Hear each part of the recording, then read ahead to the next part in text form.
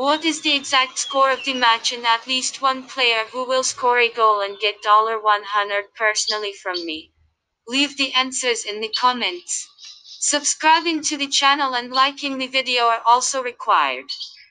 We register by reference in the attached comment, enter the promotional code, we get an advance rate on your account.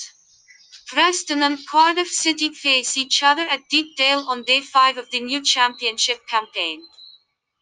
The Lilywhites did not make a flying start to the season, but they did well to crush Brentford 4-2 on the road before the international break.